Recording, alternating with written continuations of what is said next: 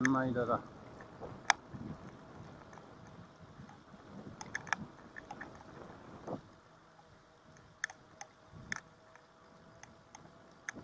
ピクニケハウス千枚田ライステラス。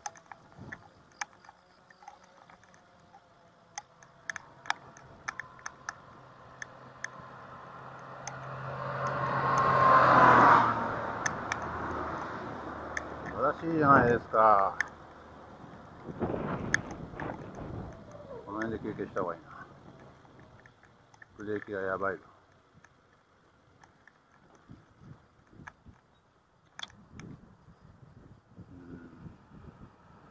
パチッ。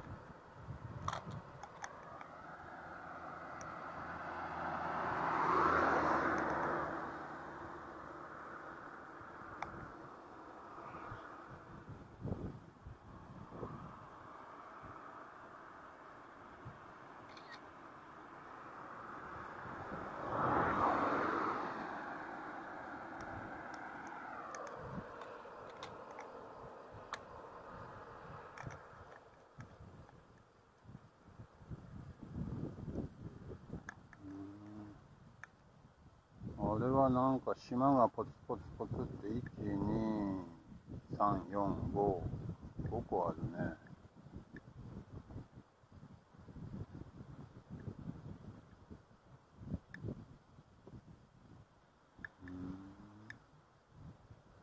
すごいね。絶景だね。よし、行ってみよう。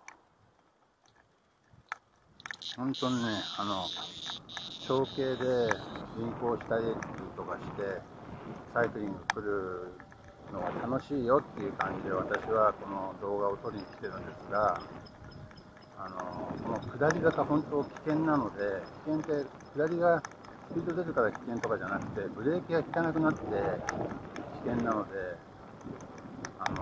こまめに下り坂は休憩するようにしてください。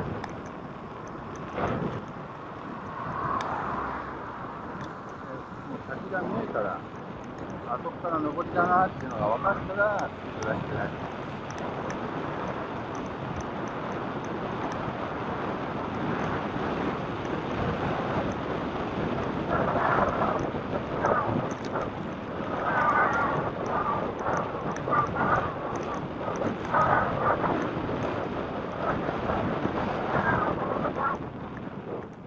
これは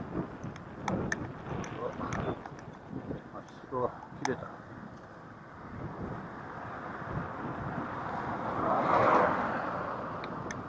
風が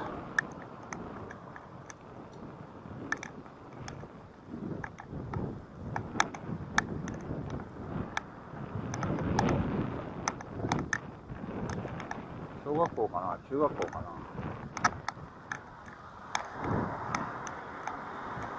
上りだったんで、初めて今日アシスト強にしました。でももう、はい、ここでアシスト弱。7時20分ですね。あっちの時計は、学校の時計はね。でも現在の時刻は6時36分だから、あの時計は動いてないから最高なんでしょうね、これね。普通やってたら時計も動いてますもんね、ちゃんとね。こうだったとこがなんか違う施設になってますね。そうだよな、子供とかいないもんな、この辺きっと。そんなに、スクールバスみたいな街中とかで100円とかで乗れるようなバスが多分スクールバスみたいな感じで利用できて、学校までバスで通学できるんですよね。うわ、風が強い。向かい風すごいぞこれ。ちょっと後ろブレーキがね相当甘くなってますね。どっか自転車屋さんあったら直したいと。そういう工具はね持ってきてない。ペンチとか持ってきてないからワイヤー引っ張れないですよね。何でもかんでも持ってくれるわけじゃないから、こうやって連泊するときっていうのはね、タイヤ修理する道具と、あとタイヤ外す道具とか、そっちがメインになりますよね。ここは10キロ出てますから、実況程度の坂道です。栗が落ちてますね。中身がないね。カラスとかが食べてるんですかね。栗がいっぱい落ちてますね。でも中身はないです。あ、中身もあるな。栗の野生っていうの？自生してる栗？山栗っていうんですかね。きついぞ。7キロだ、7キロ。スピードが。セミの季節もそろそろ終わりだね。セミさん、ひと夏楽しめましたかね。ひと夏で終わりだからね。ここのとこ4、5日ぐらいはずっと晴れだから、1週間生きるとして、いい時期に生まれてよかったね。ずっと雨だとね、つまんないよね、セミさんも。少し坂が緩くなった。片手でも平気だ。お一人だけのお墓、立派に囲って、15坪ぐらいありますね。ワンルームマンションより広いね。今気づいたけど、この辺は歩道も綺麗だね。車道と一緒だ、こっちの。車道はボコボコしてる車道だけど、この自転車エリアはボコボコしてないツルツルの舗装だから走りやすい舗装、自転車思いの舗装だよね。こうしてなきゃダメよ。自転車をね、どんどん呼び込みたいんだったら。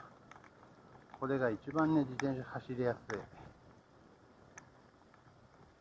ブレーキの利きとかは悪そうだけど、そんなスピード出てないですからね、自転車は。で、雪の季節は来ないです。なんだこれ。シックナーみたいのがあるぞ。